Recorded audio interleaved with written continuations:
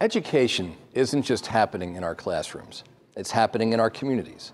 And this week I had the privilege of celebrating the grand opening of our new Dover Public Library. With support from state lawmakers, our Delaware libraries are receiving the funding they need to modernize and grow, making them among the best in the country.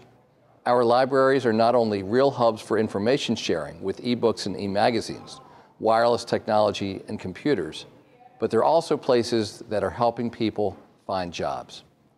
The Job Center at Delaware Libraries offers job seekers and career changers help with resume writing, cover letters, job applications, interview preparation, and career counseling, all part of helping equip people with the skills they need for success. And the best thing about the library is it's free. Job centers are helping hundreds of people here in Dover, as well as in Seaford, Georgetown, and Wilmington.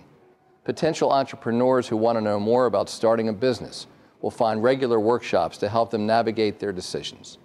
If you haven't been to your library lately, you might be surprised at how much it's changed. Maybe you remember a time as a child when you realized the magic of books, and thus you knew the importance of libraries, a place where everyone is welcome and free to explore. When Carla and I read the first story to children in the program room of this new library, I thought about the books I liked to read as a youngster and how some of those stories inspired me with my education. We want our young people to enjoy spending time reading, discovering more about the world around them. Our libraries offer information and assistance and play an important role in education, not only during school years, but in lifelong learning. And we know that this one will be around for a long time to come.